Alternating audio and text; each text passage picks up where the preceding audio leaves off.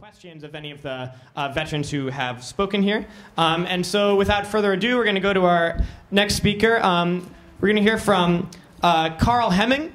And Karl is one of those individuals that did the thing that keeps me motivated every day to remain active in the anti-war movement. And that was became active in the anti-war movement while he was still in the active duty military.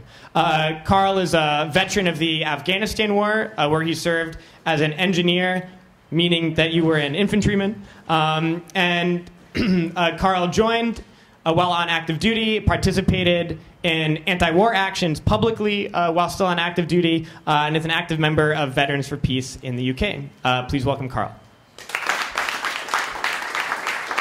Good evening. Hello. There we go. Sorry, I'm going to have this. I've got a bit of jet lag, so it's to stop me from falling asleep.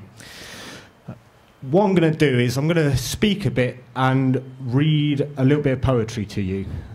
So, like Mike said, I joined the military in 2009, and I left in 2014.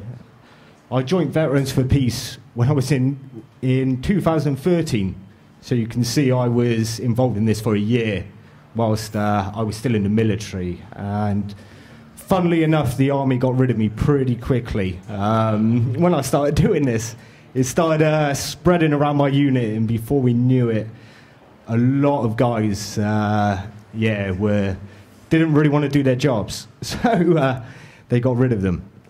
I'm going to kind of talk about my story and my service in Afghanistan and what led me to joining Veterans for Peace. So like I said, I joined in 2009. Joined as an engineer, so we weren't really expected to go into combat as such. We weren't really trained.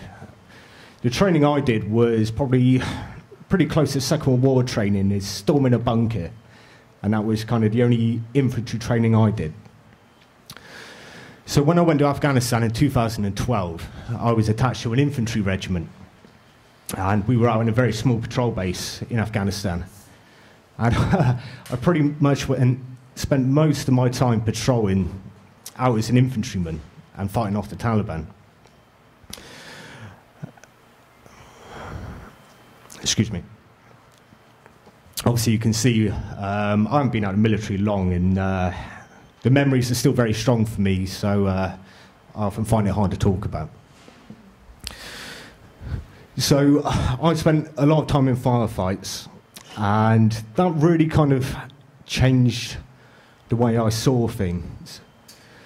When you are put in a position where you have to scrape what's left of your friends out the back of armoured vehicles, and what you're doing to the local population, you know, driving through their houses with armoured vehicles because you can't be bothered to take the roads, you know, blowing up their houses for no reason, calling in airstrikes of people on motorbikes, you know, and we all kind of fell into it at one point. I remember we all thought it was funny as hell when we blew someone up on a motorbike, and we had their hat and an evidence bag, and we thought that was funny as hell, you know.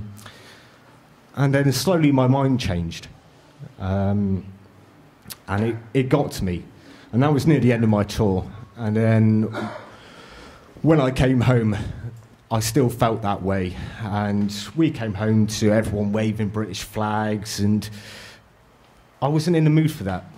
You know, I didn't want to be patriotic anymore. I'd seen the truth behind it. You know, that there's no glory. There's no, when you charge into some great battle like we did in previous wars. It's watching your mate get his head blown off. You know, like I said, scraping people out of armoured vehicles. That's the reality of it.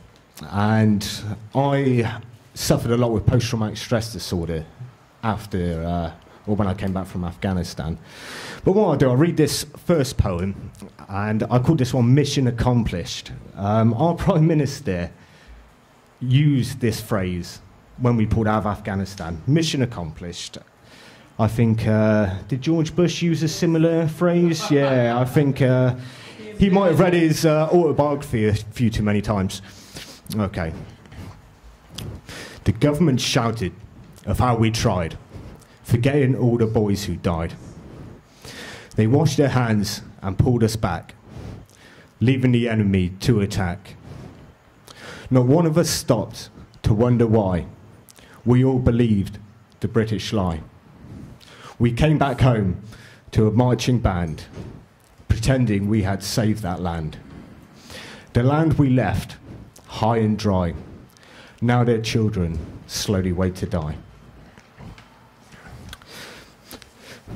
So that was the poem I wrote, which kind of expressed how I felt with, coming home to the marching band. We were calling ourselves that we had saved Afghanistan. We destabilized it. We ruined the country. We did horrendous things to that country. And when I got into Veterans for Peace and I changed the way I felt. So I went to Afghanistan very pro-military, and I believed what Britain was doing was right. And then suddenly when I came home, and I didn't feel that way, and I tried talking to a lot of friends and relatives about the way I felt, and I got shunned by a lot of people. I don't know if people don't want to believe these things happen, and when you have to lie to someone's parents about the way they were killed, because the government won't tell them the way they were killed, that they had their head blown off, or what's in their coffin is mincemeat of their son, and you know this for a fact, and you have to look into someone's parents' eyes. Unbelievable. And I lost a lot of friends about the way I felt. I was called a traitor. I was called loads of different things, which is terrible. And there seemed to be a lack of understanding with the British public about what actually happens when you go to a war. I remember someone asked me when I came home didn't you have fun? So I don't know what they think happens in war, but none of it was very fun. The next poem I'm going to read is a poem called Boys of War.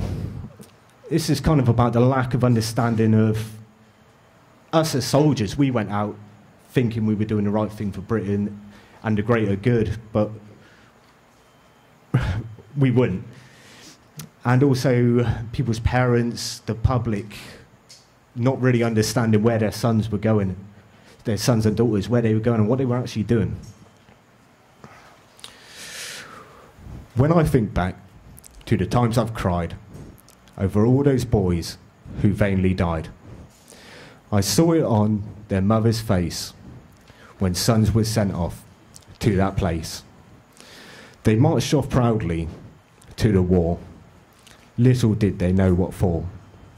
Now they sit here, barely sane, driven mad by memories and the pain. Do we still not really know the hell of where our children go?